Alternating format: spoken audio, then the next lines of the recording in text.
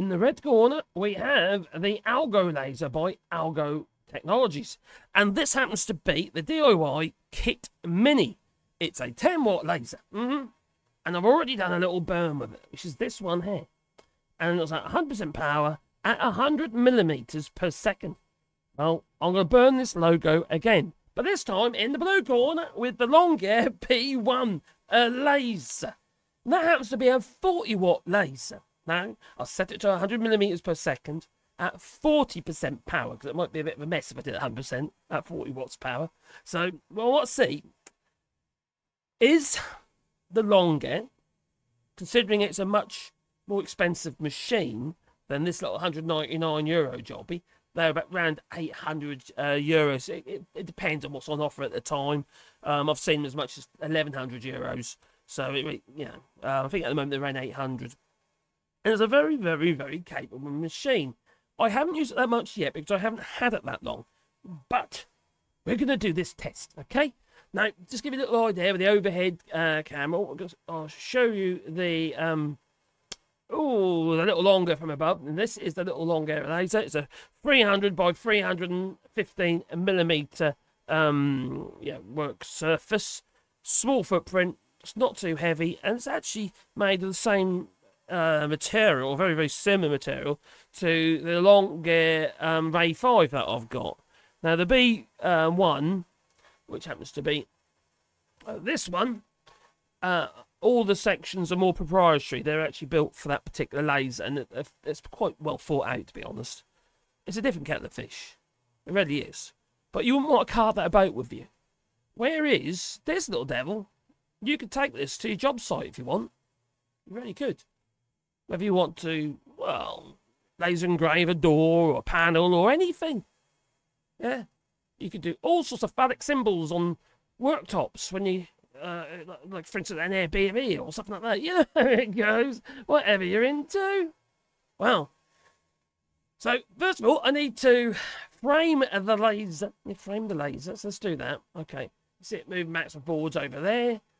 There you go. Framing the laser.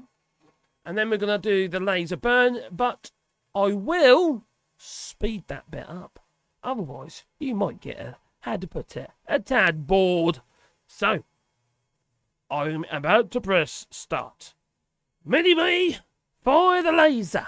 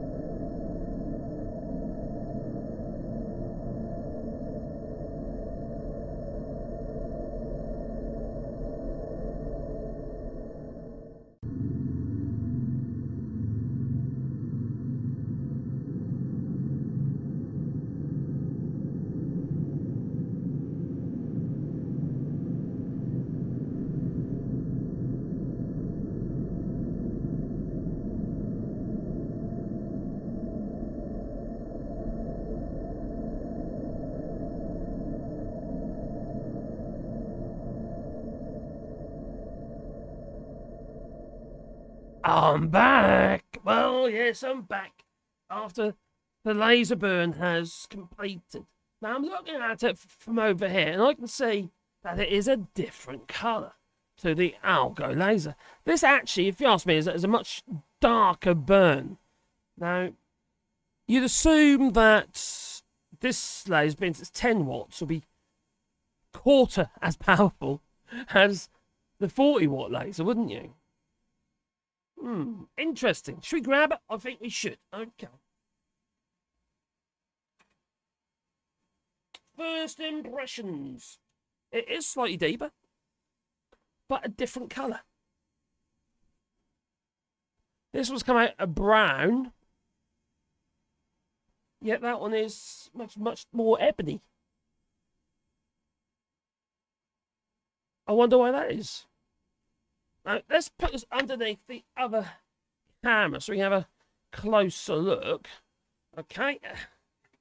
Over here, this one is the Algolaser 10 watt. Now, I don't know if you can see that, but the edges aren't that crisp. They just aren't. Now, if I look at this one, I'll tell you what, let's even put them side by side. That might make me fairer. The B1 laser has a much more defined edge. It's not as dark. It is as deep. Yeah, well, definitely is as deep. In fact, no, it's deeper. This one's burnt deeper. Oh, yeah, definitely. Yeah, that's way deeper. Now, they're both been laser burned onto chestnut. I know this one's a little bit bigger, so you could argue maybe it's the image. It's not. The image is, you can basically make it as bigger. It's a PNG, so you can make it as big or small as you like, really. And also the image is actually quite large. So I haven't... Well, actually, if I make it bigger, it'd be worse, wouldn't it? Regarding the image quality. On face value, though, although I prefer the darker burn, the longer B1, remember it is a more expensive laser, let's be fair, is definitely, most definitely crisper.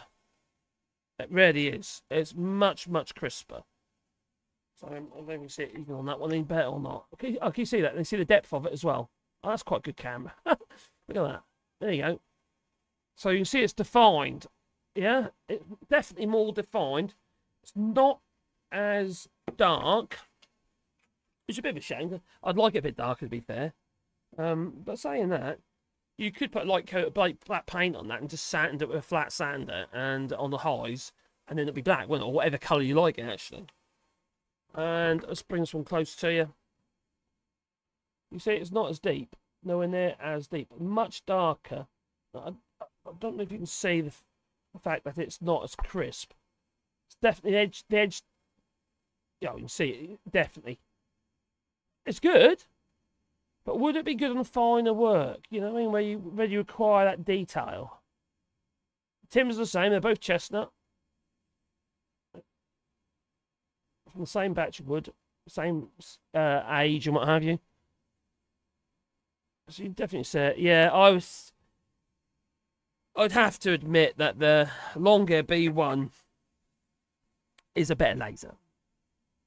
But the price is at least 4 times dearer than this little one here. This one's obviously smaller than the B1 anyway. And the B1 is obviously more powerful. It's got a much larger, more powerful laser. Yeah, LED diode laser. The only thing I would say is, though, maybe, I know this isn't the reason because I've done lots of burns on there now and I kind of understand what's going on. I ought to fit the air assist on this laser and maybe try it again with the air assist and see whether or not that makes any difference to the quality of the burn. I've got air assist running at the moment on the longer B1s, automatic. I don't actually think it's that. Because I'm looking at this, it looks like it's like the image quality looks poorer. Yeah. Anyway, what do you reckon? Do you think, would you go for the sharper or the darker? Leave it in the comments down below. Yeah, there you go. Okay, so that was a little bit of a comparison between the Algo DIY Kit Mini 10 watt laser and the Longer B1 40 watt laser, which I have to admit I do prefer, but you know, 200 quid. And maybe I can improve it a little bit. We'll see. I'll have a play. And I will let you know. So anyway, time for me to go. So I'm going to say Toodaloo, you know, but please boop the old like button because it helps the channel, you know. Apparently. There it is. Okay. Oh, yeah, don't forget the little bell icon as well. Oh, where is it? There. Because then every time I upload another video, you'll get a warm, fuzzy feeling in your pocket that you will. Toodaloo.